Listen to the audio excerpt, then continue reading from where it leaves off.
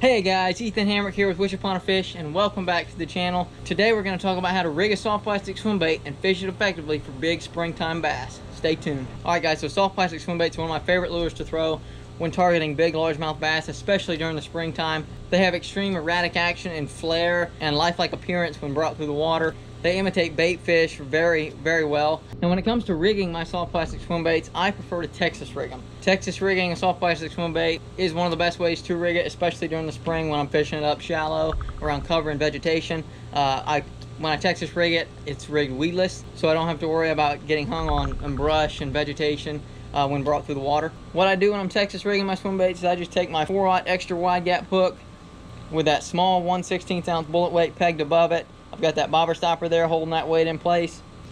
And then I just take my swim bait and I'm going to run it up that hook,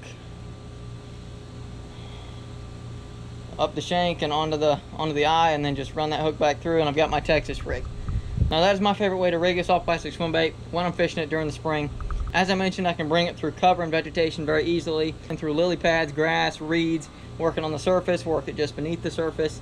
It's a very versatile bait when I don't have to worry about that bait getting hung up when I Texas rig it. Now this technique is awesome for fishing shallow water, anywhere from 1 to 3 or 4 feet deep.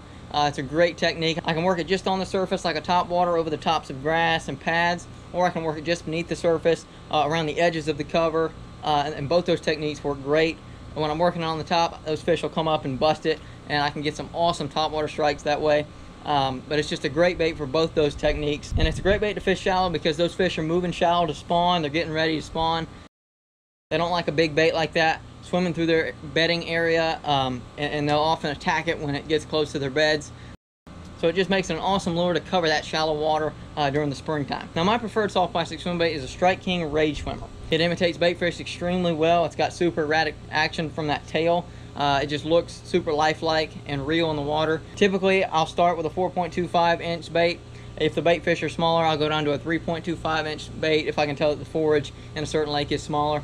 But Strike King Rage Swimmer is my #1 choice. I also like the Gary Yamamoto Hardtail swim bait. That's another great swim bait, good action.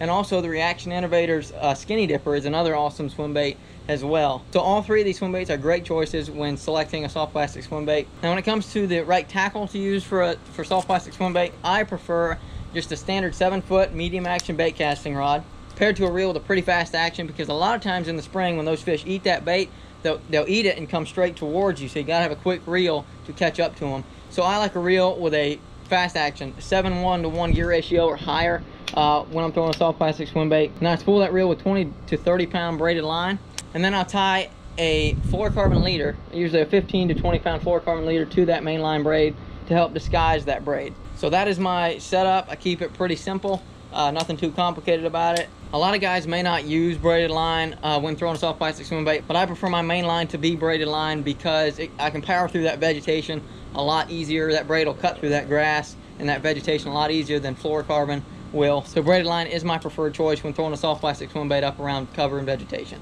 And one other way you can catch fish on a swim bait is if you find fish schooling. They're probably feeding on shad, and a swim bait is a great shad imitator as well. So if you come across schooling fish, try throwing a swim bait through that school, and you're bound to catch fish on a soft plastic swim bait if you find them schooling. As I mentioned before, I might not always want to use a large swim bait if the forage or the bait fish in that certain lake is smaller.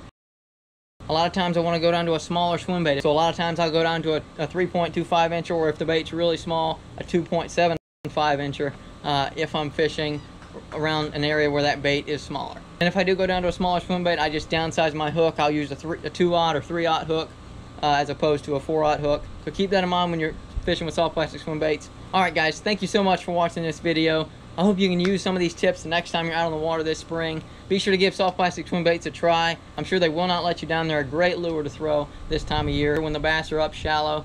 So give them a try the next time you hit the water. As always, I hope you enjoyed this video. If you did, please be sure to smash that like button, subscribe to our channel up in this corner, check out our last video up in this corner, and there'll be a lot more exciting and helpful fishing videos headed your way. We'll see you soon.